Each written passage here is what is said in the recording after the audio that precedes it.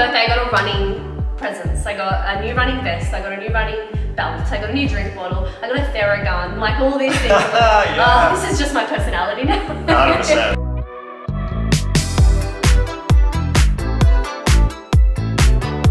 What I'm doing after the marathon, I actually haven't planned that far ahead. If I'm honest, a couple of friends and family will be in the area, so definitely want to go get some brunch afterward. Then pass out in the afternoon. How about you? I'm very lucky. We've got my mum and my husband's mum, because my husband's also doing the half marathon. I keep telling him that I'm going to beat him, but now he has been doing lots of training, so I think he's going to beat me, which is very sad. But the whole time, he wasn't running and I'm like, I'm going to beat you. I've got friends who are coming, both of our daughters. We've got a whole support crew coming with us to watch. This is a massive thing for both of us, so there might be some banners. We'll see. Posters. Yeah, see what happens. Yeah, pop-ups. Yeah. So I'm sure afterwards we're going to have to go for a big celebration, because my mum nearly cried when I did the 10K, let alone the whole marathon. Yeah. Queue up for those public toilets beforehand and go to the toilet just before I start, even though it might take half an hour to get there in the line. Yeah, you're dancing with the devil. I got a buddy who takes a gastro stop before a marathon. I was like, chestnut checkers, man. Like, yeah, good. Wow, smart. Yeah. Definitely just get it out, and then if you got to pee, you got to pee. Like, what are you going to do? You can catch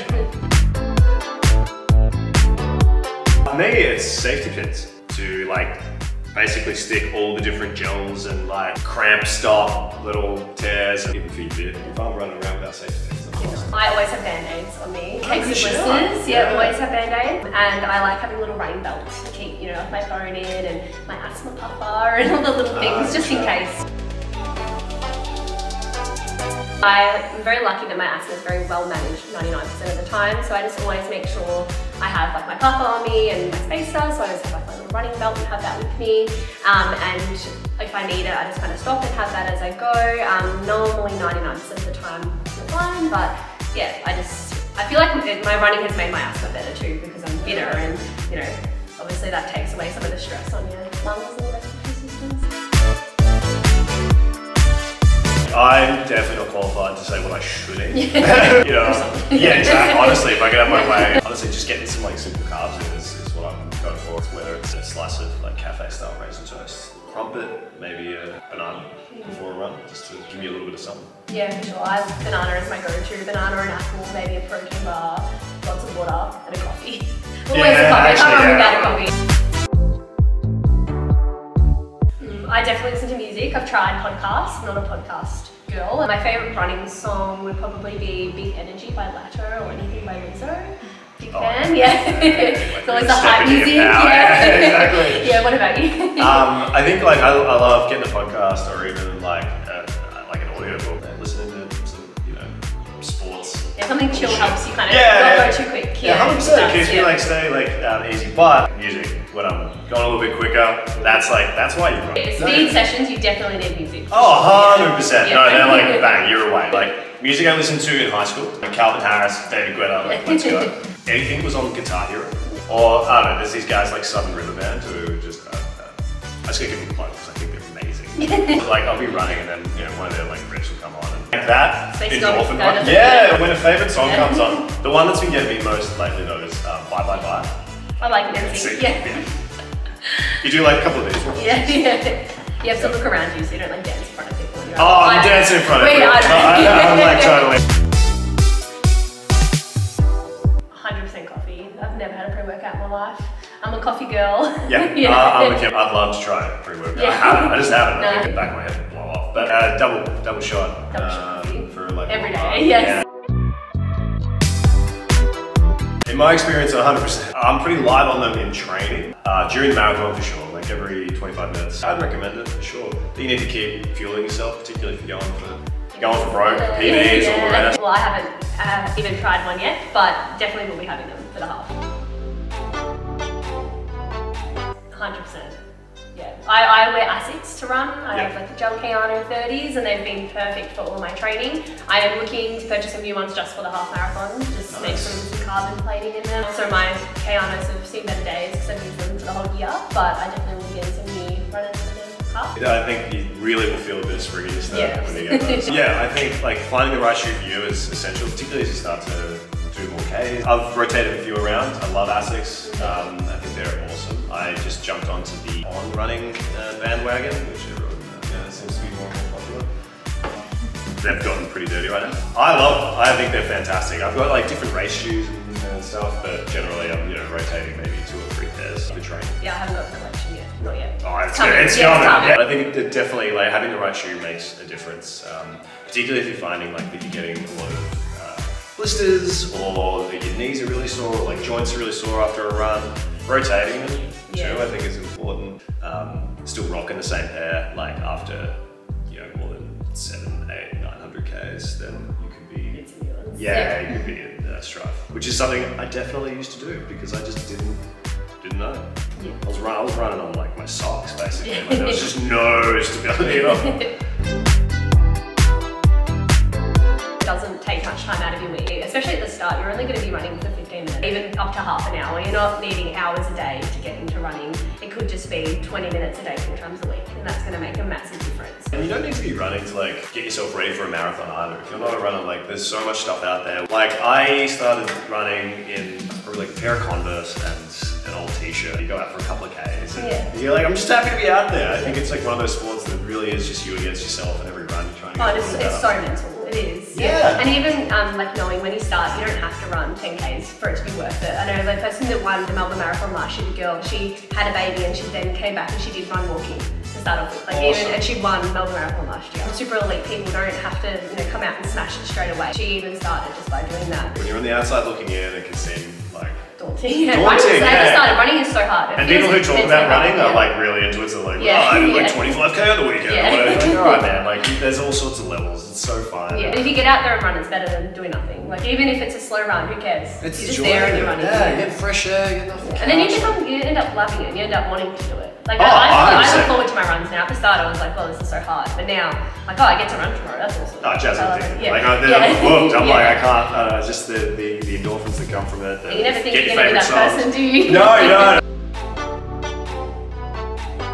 I have days, so in my head, like I go to Pilates Monday, Wednesday, Friday, Sunday, at least, and sometimes a Saturday, and then my running days are normally like Tuesday, Thursday, Friday, Sunday. So I have like in my head, they're my days, and if I miss one, then I've got to catch it up, so I don't want to miss one. You have the same tick. Because it started out as like super casual, just I'll get out when I can. So if you do that, you get to the end of the week. And totally. And then you're like, oh, but when it's a proper like block program, then it's very structured. Outside of that, yeah, but knowing like you have those recovery days is really important.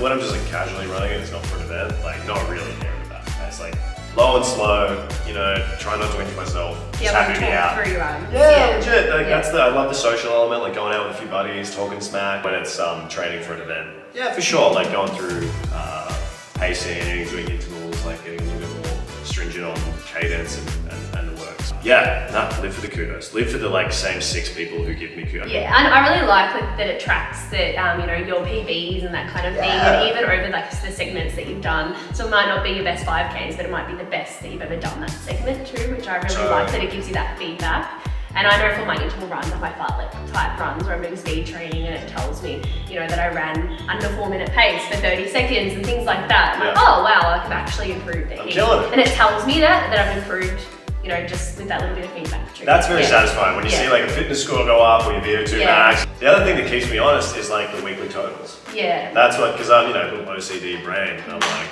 I'm gonna keep it. But keep it the same, man. I guess it's good because you can put your Pilates and your running on there as well, because it shows me my recovery and how much I've done on that exercise for that week. So it will tell me that I've done pretty much 1 week and that I need to settle down the next week, like with Pilates and running combined.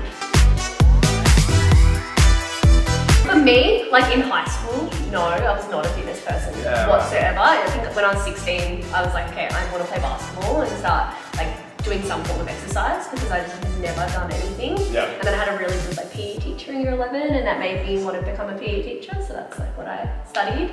And then I always played basketball and reffed and just kind of did exercise like that, but never like on purpose went and exercised. So then I started KX, and then that became my exercise, and that became something that was in my routine. That's kind of continued for like 8 years. It's not having classes to be done. I've done more, but it was like previous studios and things. So maybe the last kind of 4 years I've done like 200 classes. I just hit 100 classes at Knox last week. That was awesome. picture. Yeah. What about you? Yeah, I mean, if my mates would be like, yeah, this guy was the most uncoordinated operator in high school. I was just not. I mean, I gave it a go, and to be honest, in my early 20s, I like was not the picture of health. Yeah. But I started to pick up running just to keep myself in shape, and since then I've come to love it. I feel like running and Pilates, like all of this like exercise, obviously there's so much endorphins being released, and knowing like that's in your plan and that's what you're going to be doing every week, and it becomes like it's not a negotiable thing, like you've got this in your plan. For me, that like provides structure to my life, and it makes me know what's going on, and I feel really good. I couldn't agree more. Like, I love the structure that it provides. Again, it started because I just wanted to drink a few more beers, and like at its core, it's still that. It's not going to get in the way of the rest of life. In fact, it's kind of there to complement it. Yeah, for sure. And I know, like with having kids and stuff, like just making that time for yourself is so important. And you know, it feels like, you know, you're going away and that mum guilt and all of that's really hard. But at the end of the day, you're a better parent. You're much, you know, healthier for your kids. And like my little girl, she watches me run, or she's watched me at Pilates, and then I went into her bedroom and she's doing Pilates on her bed, saying I'm just like my mum, which is the cutest thing ever. But like you're like, you know, setting that up for them as well. Yeah. So between my two babies, I was COVID, and I just had like no capacity to really get out and go to Pilates because everything was closed, and I was very unmotivated. So after I had my second baby, I was very keen to get back into it. And yeah, from 6 weeks, I went back to KX, and I just felt so much better in my own body. Running started at 12 weeks postpartum. Just because, you know, running's a bit harder on your body than KX is. So I just felt like running was so great for me. Like I just feel so much fitter because of my running, and KX has really helped with like my core and my strength since having babies. Bucket list one was definitely I got to run that one. It was actually one of my first marathons. It's absolutely beautiful. After about 10Ks, all I was focused on was like 3 meters in front of me. So, finishing them. Yeah, I was just like, I'm gonna get through this. Yeah. It's incredible. I mean, there's all the big marathons around the world that I'd love if I get the chance to, whether it's Berlin or New York, it would be incredible. Was it hot in Milan when you ran? It was okay. It was springtime, okay, so it wasn't too. It was a little bit muggy, but like not too bad. I mean, the Gold Coast is like just awesome. Right next to the beach. Right, yeah. And the vibe is so good. Like everyone's kind of flying up and excited, and there's I don't know how many people, but there's it's a massive one. Tens of thousands. Like it's insane. And this will be my first time doing Melbourne, so I'm really excited to see how it goes. We were saying before, great way to see a city. Oh, 100%. Yeah. Running in general, like when you're traveling, some people that might be like, you're on a holiday, dude. But I think it's actually like in the morning, a great way. It is the best. Running on the beach in the Gold Coast, or I ran over the Sydney Harbour Bridge this year. That was beautiful. And I never would have thought that was going to be on a holiday, but it's such a cool way to see the city. And you're like, all right, now I can have like 6 bowls of pasta. And you just put on Strava that you ran there.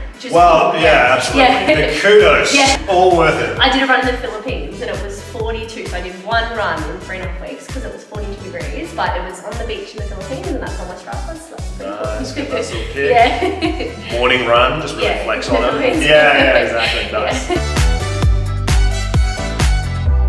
My favourite running route in Melbourne has to be doing anything like sort of up through Yarra Bend or along Capital City Trail. There's a great sense of community around it. That's probably right there, and then, I mean, running along the beach. It's kind of undefeated. I mean, it's just, it's stunning. So anywhere like from Port Melbourne to St Kilda to Elwood, it's wicked. Yeah. How about you? I live in the hills, so finding somewhere flat to run near me is the biggest challenge. So I love running at Cardinia Reservoir up on the dam wall. It's really nice and flat. But if I'm looking for something a bit more challenging, the Puff and Billy Trail is just near my house. So I run there, but it's very hilly. You're running against Puff and Billy? Yeah, well actually that's 2 weeks after Melbourne Marathon, so probably not. Okay. It's like 13.5 Do the recovery, and it's so like 500 meters of elevation. It's really hilly. So there's a stretch near me that's not super duper hilly. So sometimes I do that run. Are you doing a lot of hills just in your general trekking? Not too much, because I run on the wall. Oh, good. Yeah. I was gonna say that. Yeah, you'd just be like. Otherwise, I'd be super fit. No. Everything I do is so flat. Yeah, like if I come up on an incline, it's like I purposely find the flat places because around me everything is hilly. That's also why the